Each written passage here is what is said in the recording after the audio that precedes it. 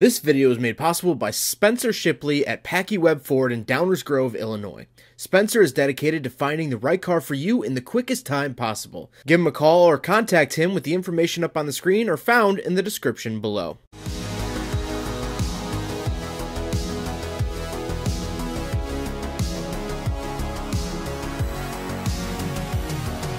Alright, what's up guys? My name is Zach, and today I am driving a 2006 Chrysler Crossfire Convertible Limited. Up front is a 3.2 liter V6, down below is a 6-speed manual transmission. Now I am super excited to be driving this here Crossfire for a couple of different reasons. Last year I actually reviewed a Chrysler Crossfire Coupe. It was automatic, it was a hardtop, of which this car is neither. So I'm excited to compare and contrast the manual transmission to the automatic, the hardtop to the convertible, and things of that nature. But before we get back to the rest of the video, if you would like to help support the channel, I do have a website, zackpradel.com, where you can submit your vehicle. You can check out blog posts. I post behind the scenes content of what I'm filming, what I'm excited for, things like that. As well as I do have merch available if you'd like to buy stickers, shirts, hats, whatever it might be. So please go check that out. Or if you'd like to submit your vehicle via email, pradelreviews@gmail.com. Let's get back to that 3.2 liter V6. Well, it makes 215 horsepower, which isn't anything crazy. However, right off the bat, this is where you first start to notice that this is a Mercedes product. This 3.2 liter V6 is a Mercedes engine because this car is essentially an SLK. Now, in my last Crossfire review, I got that mixed up with just the SL. This is actually the SLK, which is the smaller chassis, but it is Mercedes nevertheless. Now, this was the only engine offered in the Crossfire. However, you could get the SRT6 Crossfire, which actually supercharged that V6, which is really, really cool. And one day I will film one of those, hopefully on a nice day, because today it's snowing. The last Crossfire I reviewed, it was pouring rain. Some of the worst rain I've ever seen. So I guess third time will be the charm for the SRT6. But let's get to that manual transmission. This has 3 pedals and a shifter. Well, it's a very interesting transmission. While it technically is named the Chrysler manual transmission, it's actually, again, from Mercedes. Mercedes builds this for Chrysler in Stuttgart, Germany. This is also shared with the Dodge Nitro, if you remember those, or most notably, up until 2018, it was in the Jeep Wrangler. So the JKs and the TJs of the early 2000s, those manual transmissions, same as this one. That being said, I don't like it. It feels like a very economy, very heavy-duty transmission when this is supposed to be sort of a luxury coupe, a more sporty vehicle. I struggle to get it into first and second gear. It doesn't have that nice clickiness of like a Honda or really any foreign transmission. This feels very American to me, and American manual transmissions don't feel good. They're very numb. Think of sticking a broom handle into a box of gravel. That's the kind of feeling I'm getting here, which is, in all honesty, a huge shame. Because I thought that this car with the manual transmission would be so much better. It would be a night and day difference, and I'd fall back in love with the Crossfire. But no. Unfortunately not. And I think the shift knob has something to do with that as well, which can be switched out, but we'll talk about that with the interior. All right, we're not going to do an acceleration test here, but we are going to try to just row through the gears. Second gear.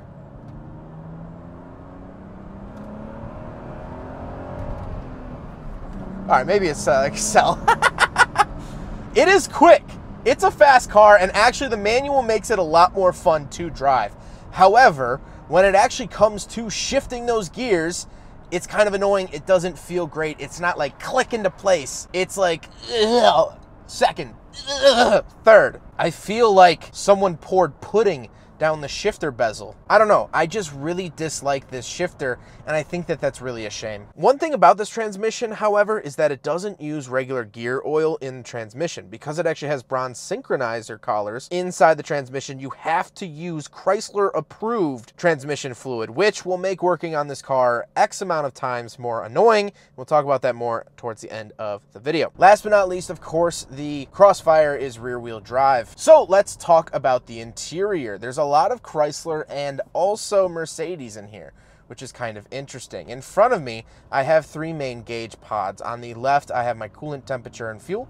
Then I have my speedometer in the middle and my tachometer to the far right, which I actually use in this car. The gauges look old-timey. They look like an old pirate ship navigational compass to me. I don't know why. The steering wheel doesn't have any physical buttons on it. I do have a cruise control stalk around the back, but that is it. And it is very plasticky. However, once you step into the Crossfire, you do get hit with the old German nostalgia of melted crayon scent throughout the interior. This is very typical if you're unaware of BMWs, Volkswagens, and Mercedes of the early 2000s. It's just the plastics that they made have aged in such a way that all the cars smell like melted crayons on the inside. Off to the left of me, I have a vent as well as my headlight switches, fog lights, things like that. And on the door, I just have my latch to get in and out and a giant bar for grabbing the door. Moving into the center, I have 2 climate control vents and then the climate controls themselves. I do really like the fact that there is a actual Crossfire used for the recirculating button. Chrysler did not have to go out of their way to do that, but they did, and I appreciate that attention to detail. But this is all very typical Mercedes. And we have a very standard radio. Nothing to see here. I do have CD, which is kind of nice, and some favorite buttons, but nothing else to write home about. And then we have all of our Mercedes buttons, like the heated seats, which is very nice, but we also have the spoiler up and down, very cool, that you can toggle that spoiler, traction control off, hazard switch, lock and unlock, our towing mode, because yes, this is a Mercedes and the alarm will go off if it is raised into the air without hitting this switch, and then of course the heated seat for the passenger. Out in the middle of nowhere, I have my airbag turn on and off button for the passenger and a 12-volt outlet off to the other side, and I have this little pop-out ashtray. Not sure if I'd use it, but at least I get it. And then the shifter itself. Like I said, this ball on top of the shifter is really slippery, really numb. I can't really get a good grip on it. I don't know. I don't grip polished knobs all that well. I'm sorry, that's just the way I am. To the left and right, I do have my window switches, obviously for the power windows in the car. And down below, I have my mirror adjustments and my convertible top settings. So I will pull over here. I always get convertibles on like the worst weather days. When I reviewed an NC Miata in December, it was snowing while I was filming that, and it's snowing again today. I don't know, I just have terrible luck with convertibles. But let's put the top down. Why are you yelling at me? Okay.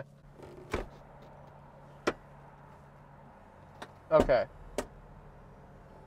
So you have to manually twist it, pop it up, and then it'll automatically do the rest.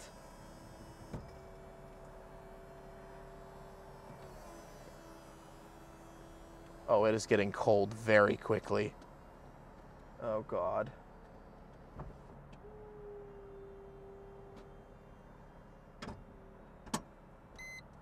And just like that, we're in a convertible. This actually offers a really great open air experience. This is really cool. I'm going to start putting it back up. Just because I'm getting very cold. But it is really, really great. I would drive this thing with the top down, with the manual all day long. I think it could actually be a really fun cruiser in that respect. I think I'd take the convertible over the hardtop. I think it just adds that nice little extra sort of flair, if you will. So should be finishing up here pretty soon. Lower that back down. And then I have to twist, pull down, lock, and then we're good. And then I can roll up the windows like so. There we go. Power top operation. Then I do get a sad excuse for a cup holder. This is not going to fit the big friggin' bottle. Here's the test. Bada bing, bada boom. Nope. Now we got to talk about the seats. The seats are heated, which is very, very nice. I'm pleasantly enjoying on a day like today. They look nice and presentable. They do look very, very 2000s. They look very dated, but you know, it was a mid-2000 car. What do you expect? We don't have back seats, thank the baby Jesus. So let's talk about the trunk, because the trunk is actually different. Because of the convertible top, the regular coupe is a hatchback, but this is actually a regular trunk, so let's go talk about that. All right, so we're on the back of the Chrysler Crossfire Convertible. Now, like I said, the regular one, I'll show it here, actually has a hatchback that fully opens. So this is a completely different trunk design, and when you open it, that's it.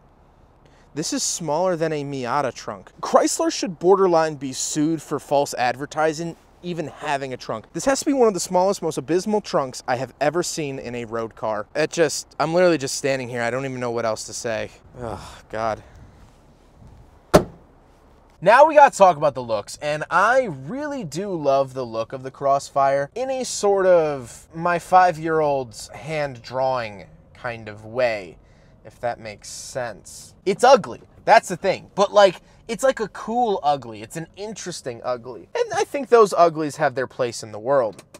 It is finished in black, but I swear to you, at one angle I saw purple. I thought so, but maybe not. Anyway, let's get to my final thoughts here on the Chrysler Crossfire Limited, Convertible Limited, whatever. I will breeze over what I said in last video, in case you haven't seen that one, but I highly recommend that you do watch it. I like the Chrysler Crossfire. I think that it's super unique. I played a video game in the 2000s where you could make your own movies, and it was sponsored by Chrysler, and so I loved playing with the Chrysler Crossfire in the movie settings and things like that. The issue comes with maintenance, because I've had friends that own these, and Chrysler dealerships won't touch them because they say that it's all Mercedes parts. And then you bring it to Mercedes and they say, nope, those are Chryslers. So you get stuck in maintenance limbo, and a lot of people got upset that I said that in the last video because they have a buddy that'll work on it, or they have a independent European shop that'll work on them. You have to understand that not everyone has access or knows someone with an independent European shop. I happen to know of one here in town. I don't know them personally. So I guess I would just have to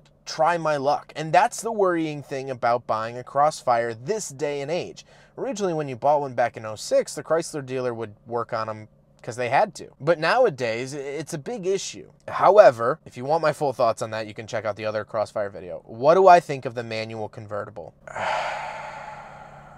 I wanted it to be so much more. I wanted it to be so much cooler. It is definitely fun. When you get on it, you feel the torque of the V6 in a little sports car like this. This has 6 cylinders, you know, decent amount of displacement for a little car like this. You really do feel it. In a straight line, driving it feels great, love it. But the actual shifting feel, I've just driven cars that are way better. Way, way better. Like I keep saying, it feels like the transmission is full of sludge. It doesn't feel exact. It's just frustrating because I really wanted to love this car. I really like them. I think they're unique and different and such a cool piece of automotive history from the mid-2000s. Mercedes and Chrysler coming together.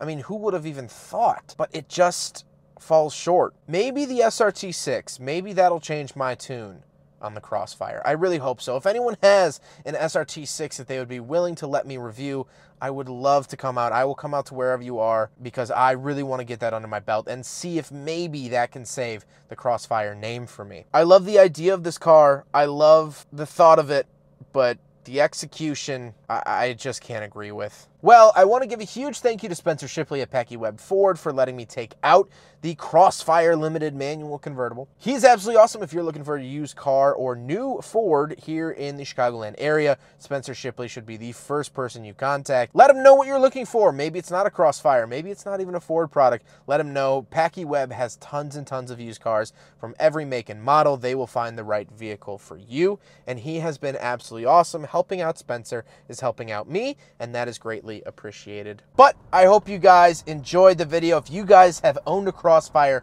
currently have a Crossfire, please let me know in the comment section down below. Viper Dude down in Florida, I know you had a manual one as well, so I'd love to hear your thoughts. But I hope you guys enjoyed the video. Don't forget to rate the video, comment on the video, and subscribe if you really liked it. Take care, guys.